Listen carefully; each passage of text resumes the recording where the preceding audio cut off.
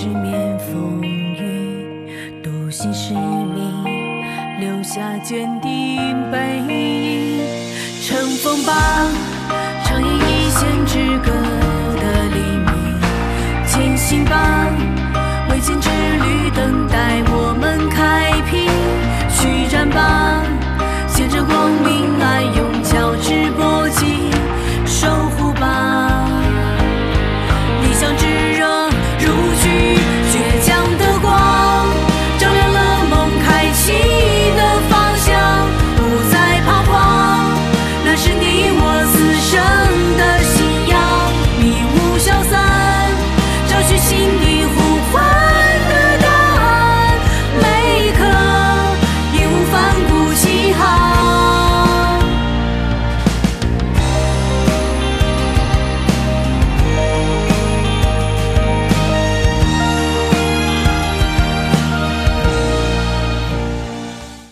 买门票就同城，随订随玩闪入园。同城旅行邀您收看高光时刻。我知道你现在觉得我在偏袒詹梅，其实不然。我要回账号的确是有我的私心，也是为了调查其他相关联的人。张小北，后来的事儿大家不都知道了吗？你上网一搜，一大堆媒体采访稿。那确实是挺厉害的。从一个打零工的小伙子到创立自己的工作室，现在又成为了最大的惠权公司的总裁，特牛吧？是挺厉害，怪不得呢。说起他的时候，眼睛都泛着光。得了吧你，少笑话我。哎呀，我找男朋友啊，一定要找一个让我仰视的，平视的不行，俯视的更不行。确实，你以前那些男朋友一个都比一个厉害。你又挤得我是不是？谁像你啊，一心扑在工作和学习上，恋爱都没正经的谈过一个。我跟你说，女人独立自主是很重要，但是情感生活你也不能空着呀。女人是属水的，需要被爱情的滋润。我不行，我想象不到我跟你一样这么去恋爱的样子。哎，你对那个肖慕恩有什么了解呀？亲爱的，你抓紧把肖慕恩团队打散，把他架空。啊？不是吧？我问你肖慕恩，你又想回赵继凯？不是，没有。怎么着？你对这个青年创业家感兴趣啊？不是因为这个，主要是他这个人，说不上来，就有点神神秘秘的，而且他对我挺好的。我跟你说啊，据我所知，肖慕恩长在浙江，那儿可是出人才的地方，而且他从小就是个学霸，出国之后呢，更是学业有成，真的是一个难得的青年才俊啊！这种事儿，试试啊？还是不了。唉，说了这么多，心里好没有了？好多人就洗洗睡吧。哎呦，哭的，他的眼睛都肿了，明天就不好看了。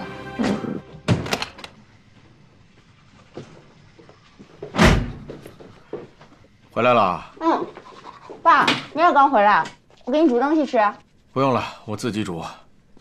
哎，早点休息，别熬夜了啊。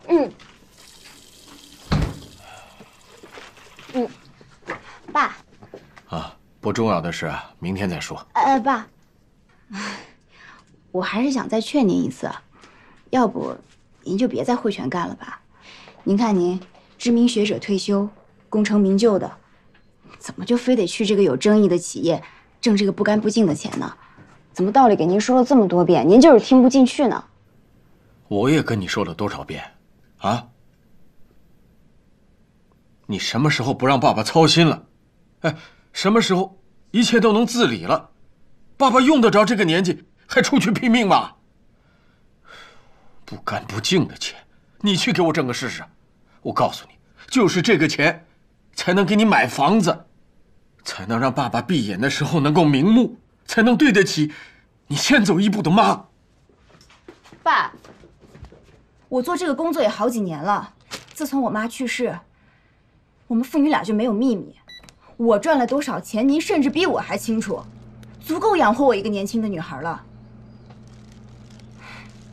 您不觉得您刚刚这个理由有点牵强吗？是，你这2年当网红，挣了些钱，也能养活你自己了，啊？可这是一个正当稳定的职业吗？你都26岁了，这种事儿你能干到46、56？如果哪一天互联网的风向变了，你这样的人不吃香了，你怎么办？爸爸是希望你想清楚了，你到底想要什么？你究竟想干什么？得给自己有一个长远的规划。爸，我能干到46，能干到56，因为这正是您教给我的。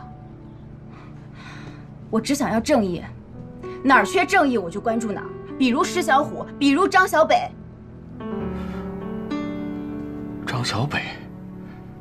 张小北给你惹了多少麻烦？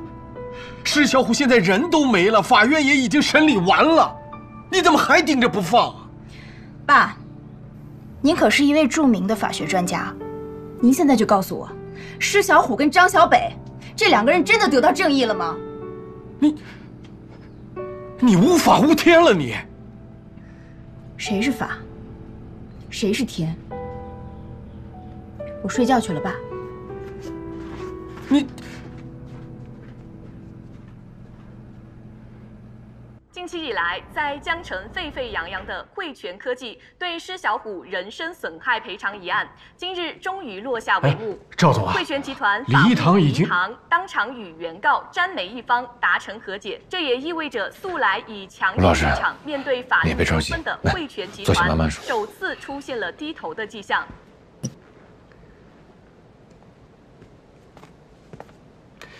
这事儿啊非常严重，和解这事儿是小，可是它给舆情带来的不利因素将会像雪崩一样到来啊！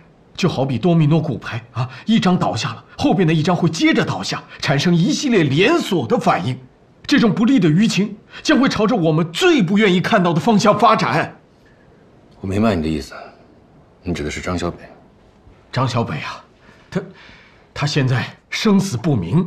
可舆情基本上认定他已经死了，等这一阵子过了啊，人们会把张小北淡淡的遗忘。可今天这事儿一下子又把咱们惠权推到了舆论的前台，就这事儿，人们会认为是咱们惠权退缩了啊，会认为是咱们惠权做贼心虚啊。罗老师，那个李一堂的事情啊，我们回头再说。我相信他有他的理由。罗老师，你就说说你的想法，接下来我们应该怎么做？法律纠纷很多事用钱解决是最简单，也是让双方把损失降到最低的方式。媒体很快会拿张小北旧事重提，所以咱们必须得走在他们前面，和张小北的父亲达成协议，让他出具一份书面材料，证明张小北的死是由他个人和家庭造成的，跟咱们惠权集团旗下的产品没有任何关系。这样咱们就可以变被动为主动。我不觉得张小北的父亲是一个好搞的人，他不会那么老老实实的给我们出具一份书面协议。张小北的父亲他常年住在医院，他们家庭是非常需要钱的。这种人正是因为需要钱，所以他才会一而再再而三，那就是一个无底洞。劳老师，在法律方面您是专家，有没有这么一种情况，就是我们给钱，然后让张小北的父亲永远不要来找我们的麻烦？您看呢？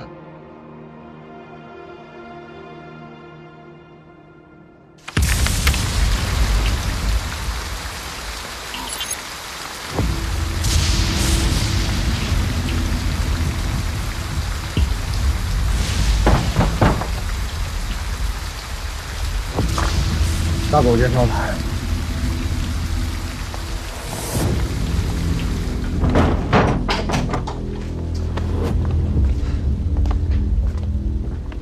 北赵兄弟，都自己人，大狗介绍的，他让我来的。大狗都说过了。在安检察官他们的努力下，我们通过施小虎的游戏账号，的确发现了几个高度疑似张小北的账号。这些账号累计充值的额度都很高，而且我们还发现这些账号背后实名登记的全部都是大学生。更奇怪的一点是，这些大学生居然都来自同一所学校——江城大学。那是不是能迅速的找到这几个大学生啊？而且要查一下他们充值的资金来源。行，我知道了。还有一点啊，我们不排除这些资金很有可能都来自于非法网络贷款，甚至已经蔓延扩散至江城大学内。如果我们推测是真的，那么这颗毒瘤我们必须要深挖干净，否则后果不堪设想。而这起案件的性质，也就不仅仅是非法网络贷款那么简单了。这次啊，是我们跟检方联合办案，希望我们能够通力协作，把这个案子办成铁案、好案。下面请安检察官跟我们分享一下检方掌握的信息。海轩。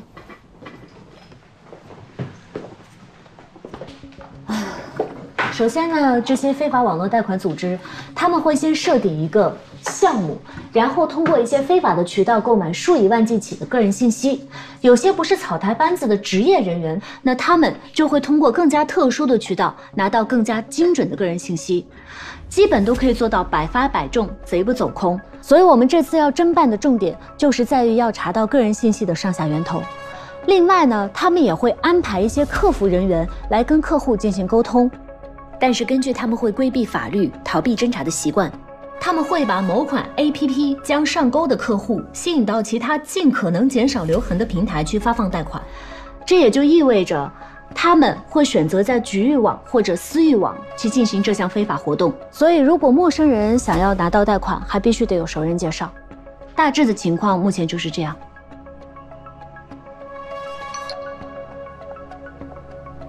你可以啊。这都做的挺好的，回头教教我啊。小菜一碟啊，这叫可视化图。出去一趟。这是我们年轻一代检察官的必修课，也是最基本的技能要求。安妮姐在处理复杂案件的时候，尤其像这种涉及人员多、资金往来多、组织关系复杂的情况，就会要求我们使用可视化图。这不仅对我们公诉有用，而且分析的时候一目了然。你要是看卷宗的话，一页一页翻，你刚记住现在的要点，就把前面的要点给忘了，你还得翻回去从头看，多麻烦呀！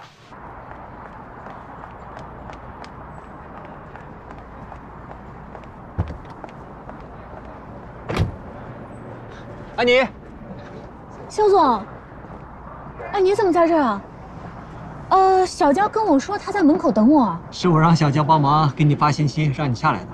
原本呢想约你吃晚饭，可她说你今天晚上加夜班，所以我就想打包给你送点来。不用，真的不用，我刚吃过晚饭。谁这么晚来找你安妮姐啊？看那男的，惠波的肖总，这不正追安妮姐呢吗？这可是我最近听到的最大的新闻。知道没？差不离儿吧，反正我觉得迟早的事儿。不过是郎才女貌的，挺般配的呀。韩轩，别聊了，帮你安妮姐拿一下东西。哦，好。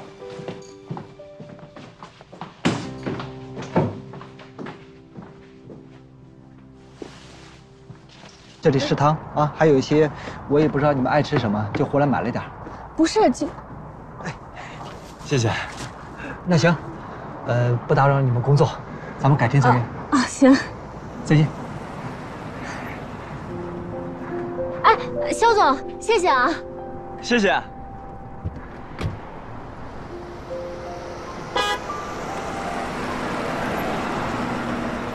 你怎么下来了？何队让我下来帮忙的。我看你拿饭拿的倒挺快的，平时阅卷都没见你跑这么快。哎。何队在哪儿看到的呀？他怎么还能让你下来了？他爬窗户啊！他不好好工作。我天啊！来喽，吃点热乎的。哎呦，真香哎！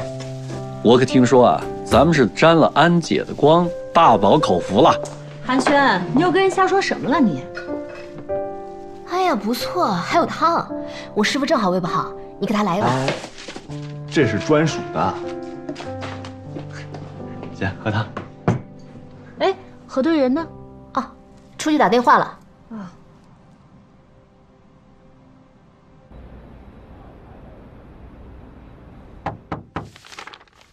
进来。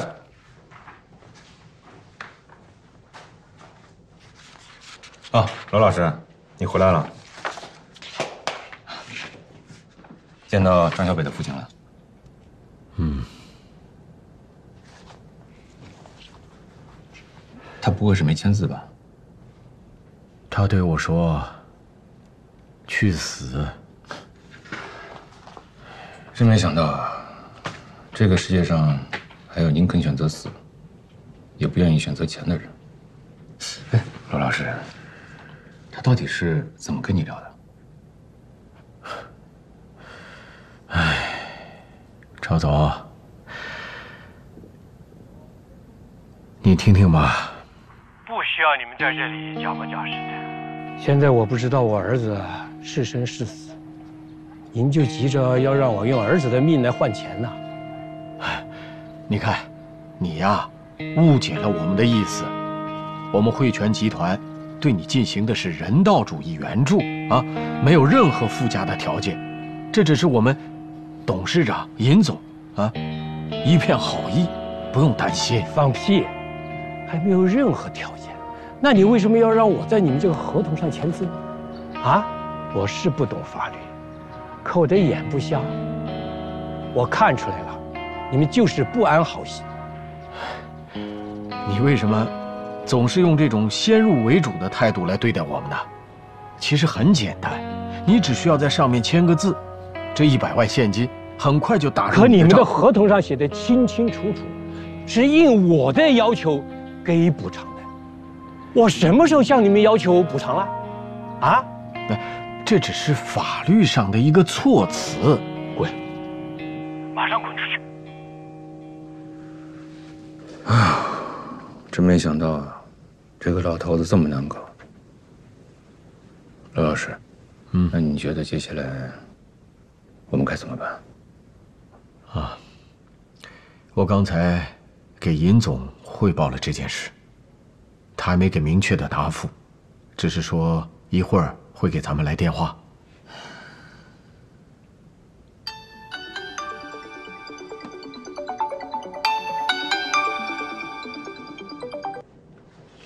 喂，董事长。啊，对，罗老师就在我身边。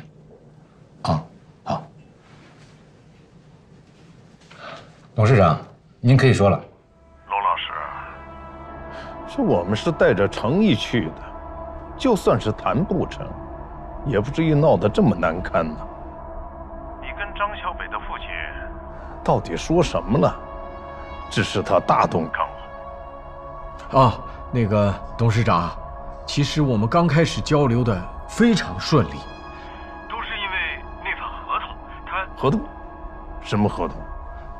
董事长，没什么，就是一份这个补偿协议，他签字，我们给钱，就这么简单。我在跟罗老师讲话。罗老师，那这么说，这份合同是你起草的了？啊，对对对，是我亲自拟定的。但是张小北的父亲，他拒绝了我们对他进行人道主义抚慰金的要求，也拒绝在合同上签字。这可奇怪了，谁能够拒绝白白送上门的钱呢？啊？你们跟我说实话，你们到底在合同里做了什么手脚？董事长，是这样的，我们啊都认为一味的给钱进行补偿，这不是个长久之计。他这回要了钱，谁知道他下一回还提什么要求呢？啊，这就是个无底洞。所以啊，罗老师在法律允许的范围之内做了一些小小的调整。首先，我们模糊了给予补偿抚慰金的这个理由，同时呢，我们也增加了一条应对方的要求给予补偿。我们也给出了一个远远超出正常范围的价格。所以，只要对方一旦签字，那他就属于对我们敲诈勒索，那我们就有合法的理由把对方送进监狱。胡闹！你知道这么做的性质是什么吗？这是杀人！谁允许你们私自动用法律来草菅人命了？啊？你们知道这个事情一旦曝光，那么我还有咱们的惠权，将面临什么样的后果？啊，那个董事长，您别生气啊，您听我解释。请你相信我作为一个法律从业人员的人品，这种丧尽天良的事，我们肯定是不会去做的，哪怕他不触犯法律，我们也肯定不会去做的。我们原本是这么打算的，钱肯定是要给他，但是，赵总的担心也是有道理的。如果对方是个无底洞，那么对于惠权将来那是非常不利的，所以我们就采取了一个双保险的办法。董事长，如果那个老头子他拿了钱办了他该办的事情，我们自然不会送他进监狱，对吧？可如果他要再出什么幺蛾子，那这份协议对于他来说，那就是种制衡的手段。罗老师这么考虑，也是在为我们惠权着想嘛。行了，我听够了，给我记着，以后这种事情坚决不允许出现。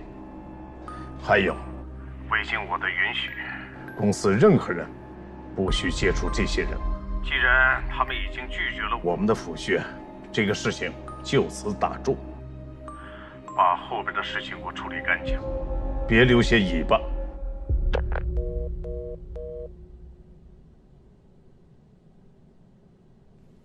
这夜宵不错呀啊！是特别香，可比咱食堂香多了。好，白菊，谢谢安姐，谢谢安姐。好，我挂了啊，白菊。哎，何队，肚子饿不？要不要吃点东西？等会儿再说。那个大家吃着啊，我宣布个事儿，我刚才跟白菊也请示过了，这个需要派2个同志到江城大学去了解一下大学生参与非法网贷的情况。为了避免造成学生的恐慌，所以呢要派2名年轻的同事。这事儿呢，就我跟安妮同志去了。啊？等会儿，你刚才说什么？年轻的同事啊？不是你这脸上哪还有胶原蛋白啊？你看我跟我姐在一块儿，这多青春，这多阳光啊！我跟你姐在一块儿，不是更显着你姐青春阳光吗？哎呦，行了，你们俩平不平啊？你赶紧去吃你的东西，来，你喝点汤，胃不好，喝汤养胃。谢谢。哎姐，这汤怎么只有何队有啊？你手里那碗你吃不饱啊？来，这给你吃。行了吧，你给何队留着吧。哎，我说你，回去好点，复习好好复习。哎，老师您好，同学们，我想问一下，你们学校有人借贷款吗？有，特别多。我可以录一下音吗？因为我想做一个信息采集，你们同意吗？可以。行，谢谢啊。哎，您刚才是说有人做贷款？我们班的东西特别多，基本有一个手机都可以用的这样子啊。请问您是回收银行卡的吗？啊，我江大分校的。我这有2张的哥，您多给点钱，我这正着急用钱呢。哎呀，我这大学同学他们都有银行卡，回头我给您介绍，您只要多给点钱就行，哥，我这也挺着急的也。啊，我这大学同学您放心，您要卡我这有的是。老师，您好，我是江城市检察院检察官安旎，我想询问一下本市的大学生他们有没有一些关于网贷的情况？还有你说网贷，不好意思，老师，我可以先录个音吗？可以，谢谢。还有你说网贷这个情况啊，挺多的。你这充多少了？这个到邮件弄到手了？我这充了4、5千吧。4、5千，运气好啊，你这。还行吧，有的人7、8千都抽不到。我这个5400，不到6千吧。那你这个运气也还可以啊。还行，不如你的好。来，2位同学来，哎，那个放这。谢。同学，你们好，我是江城市检察院检察官安旎。我想问一下，就是你们有了解校园贷款吗？你们这玩游戏1个月得花多少钱啊？我们玩游戏大概7、8千吧。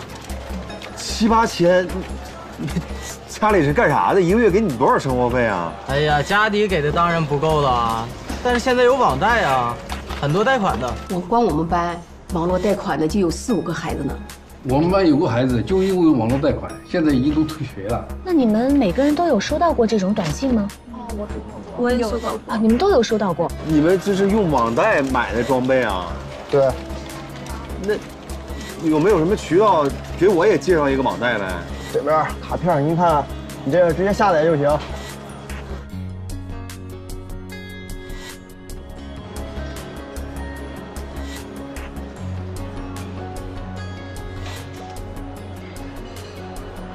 我没说我不要，我说能不能跟分期付款，我3个月把这个装备的钱给你。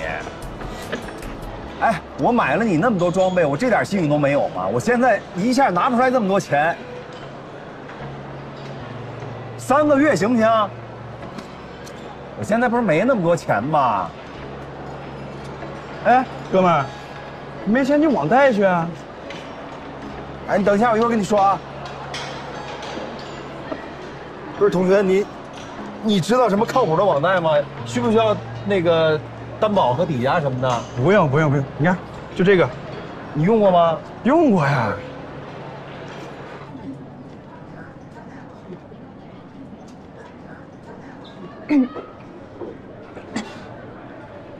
怎么辣着了？哎呦！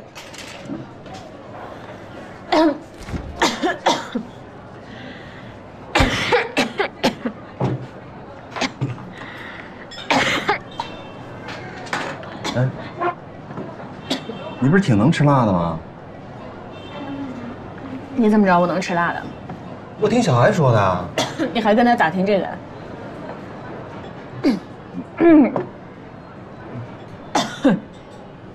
聊聊正事儿吧。那边怎么样？我这边情况是这样的，接触非法网络贷款的基本上都是平时爱玩游戏的男生，他们进入游戏之后呢，就有其他的玩家给他们发网络贷款的广告，什么放款快、无需担保，然后还有人在里边发色情直播的广告，有些男生呢就进了这个色情直播，里边还有人发网络贷款的广告，但是目前没发现跟惠权游戏有关系。他们今天给我推荐了一款网络贷款的 APP， 我准备找个别人的手机号注册试试看，看能有什么收获。你那儿怎么样啊？我那边也基本一个一个都聊过了，都对上号了，都是一些特别内向、话不多、看着特老实的孩子。他们也都承认自己曾经或者是现在仍然在非法网络贷款的事儿。有的呢发现了以后有家长帮忙还清的，有的呢就循环贷款破罐子破摔，还有的呢觉得自己特丢人，然后就打工暂时堵住窟窿的，还有一个压根就不知道自己非法网络贷款的事儿。我估计应该是身份信息被人盗用的，不过不知道是不是装的，现在还在查。有一个信息特别重要，据这些同学反映，有一个专门拉网贷的一个同学，现在都已经休学了。我估计啊，这个人应该是拉人头抽成，抽成的钱没准就是给自己花网贷的。这人在哪儿？不知道，休学好久了，而且他们也都很久没见过他了，只知道他的名字叫杨宝。杨宝，杨宝还真是会找地方啊！这儿80%住的都是退休老人，估计他是觉得这儿安全。我觉得他是觉得这边租金便宜，你看这楼多旧啊！咱俩打个赌啊，输的人必须得为赢的人做一件事儿。你几岁了，你还打赌啊？哎，这定位说的就是这儿。哎，就是这儿，4栋3单元。哪一间啊？跟我来。你什么都不知道，你去哪儿啊？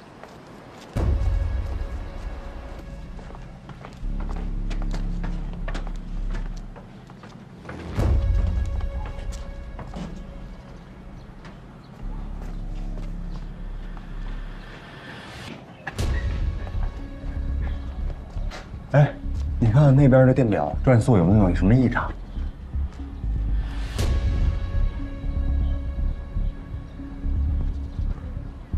正常。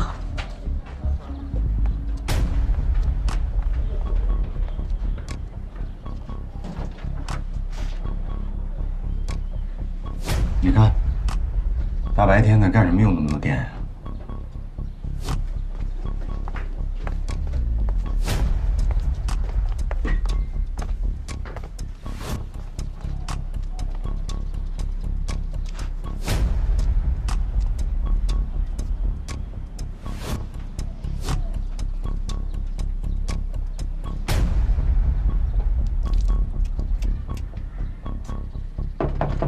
开门，开门！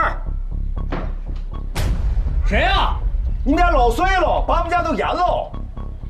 我们家没漏水。开不开门吧？我报警了哈。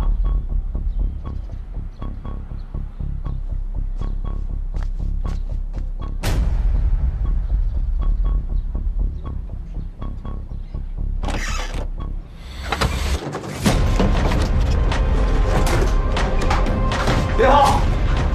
警察们，你往哪儿跑？你是杨宝吧？警察就能随便抓人啊？干什么了？心里没数啊？叫什么名字？杨宝。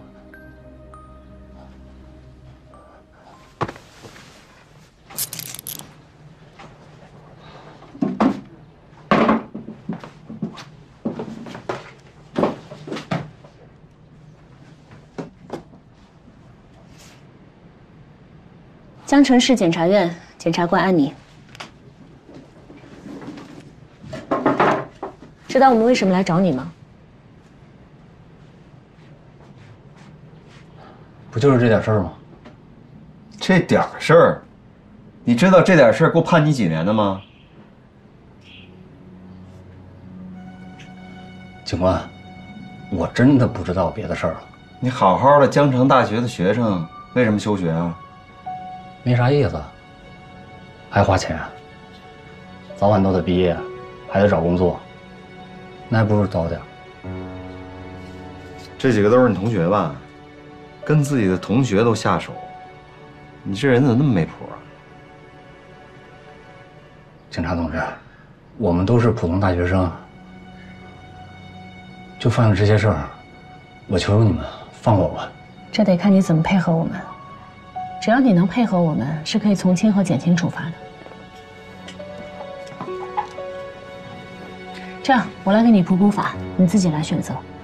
一般我们对嫌犯会分为3种态度，根据不同的态度，最后量刑的时候会有很大的区别。主动如实交代的叫自首，可以从轻或减轻处罚；拒不交代的后果，可想而知。我说，我全都说。你们想从我这儿知道什么，我都告诉你们。但是如果我说的是实话的话，算不算立功？那看你说什么了。认不认识施小虎？不认识。就你这样还想立功呢？你这就叫拒不交代。施小虎是？我不认识啊，我真不记得有这样的一个人啊。张小北认识吗？哦，这个认识。这个最近才认识的，你说话有没有点谱？什么叫最近才认识的？他跳河那件事都上热搜了，我也是最近才知道他叫张小北的。我俩一开始认识的时候，他叫张晓光。怎么认识的？你们？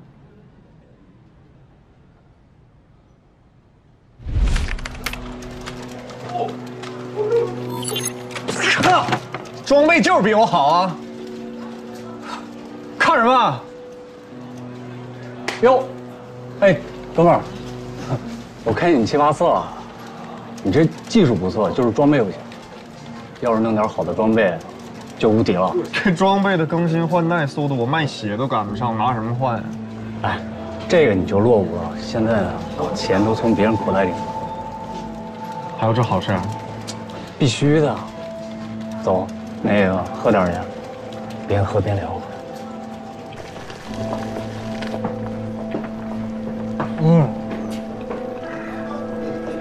你知道我是怎么弄的吗？怎么弄的？给你支一招。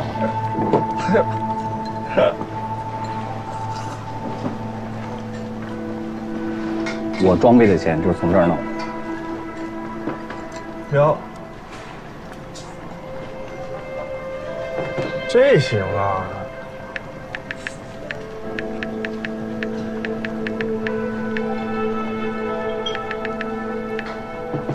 不错。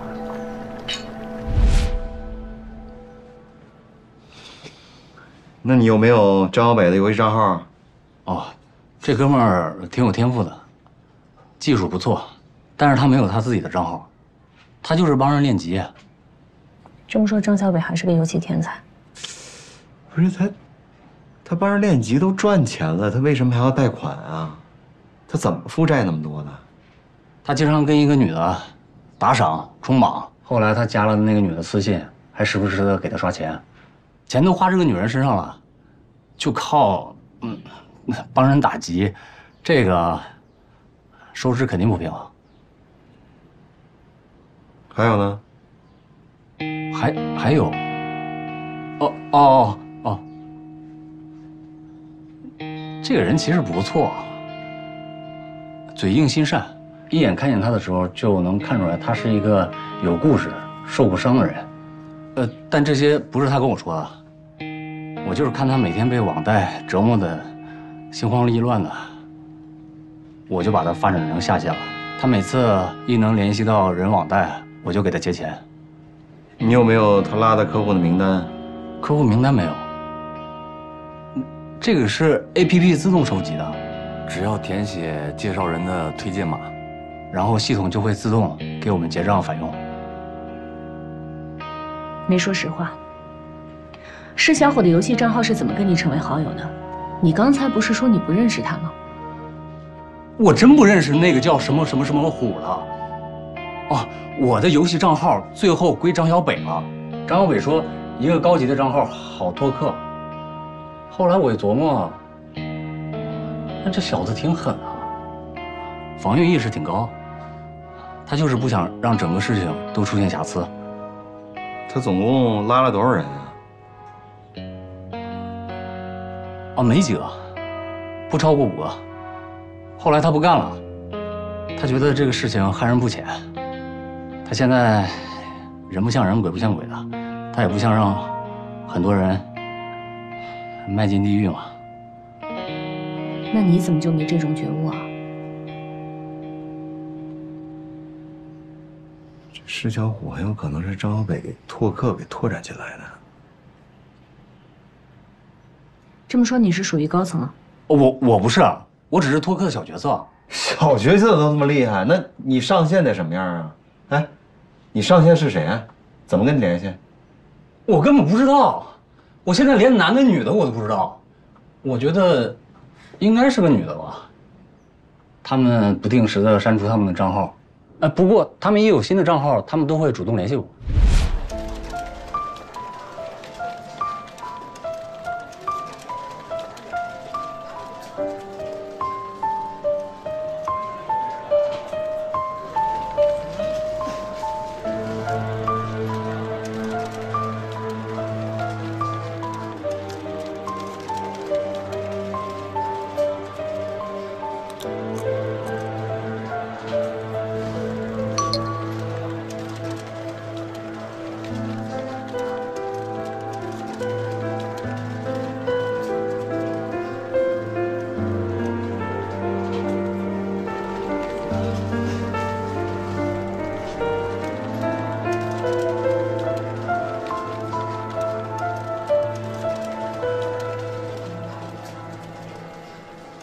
现在还有微信吗？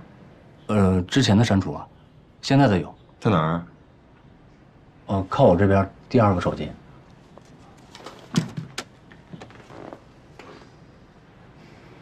这么说，你以前也是搞网络贷款的？哦，对，越陷越深。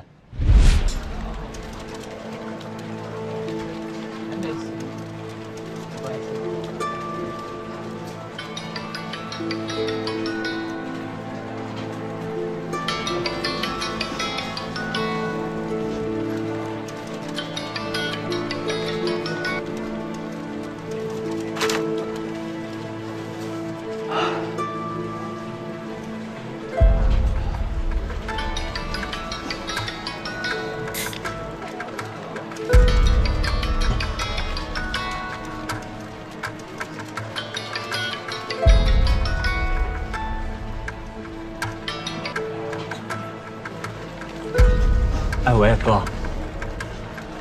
啊，你再还我一段时间，我现在利息真还不上，我现在天天住网吧，真没钱了。哎，不是哥，哥，你看这样行不行？我再多拉几个人，你看能砥砺起吗？说实话，我家里一般，我那些同学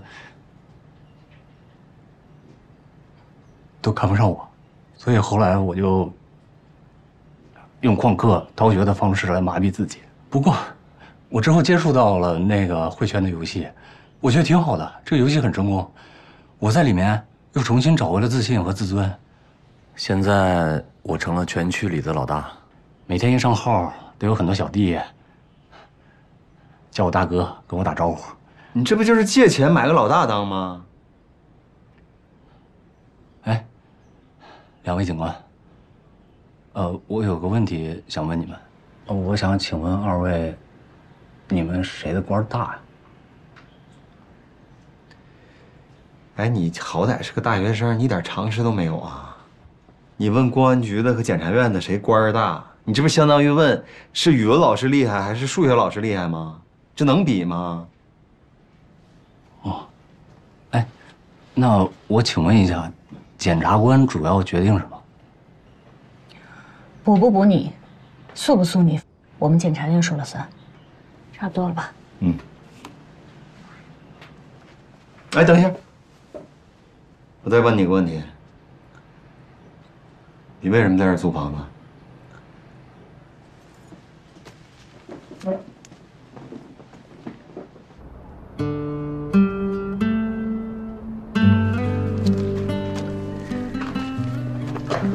王主任，呀，嘿，吓我一跳！我想死你了！哎，行了，松点，不错。你这像什么样啊？我这不太想我王主任了吗？我今天豁出去了，让他们随便说。那我给你盯着，我可什么都没看见啊！哎，你什么都看见了你啊！回来了，王主任。哎，对了，你俩是不是没吃早餐呢？喏，一人一份啊，都有。不够还有，管够啊！这是你的。哎呀，主任，这真是感受到您回来了。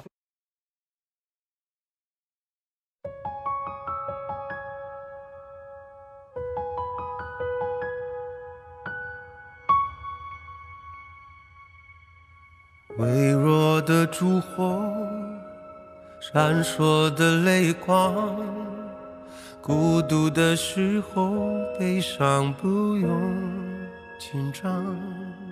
如果失去方向，最怕去幻想，再远也不过是远方。汗水很失落，落下都冷了，这是一段被人遗忘的时光。曾经我的双手，就算换了形状，只要剩下一个跳动热血的心脏。暴风雨很漂亮，可以自由的疯狂，也许这更像是命运乐章。总有天会晴朗，会风轻云长，成为回忆之后去欣赏。汗水很失落，落下都冷了，这是一段被人遗忘的时光。曾经我的双手，就算换了形状，只要剩下一个跳动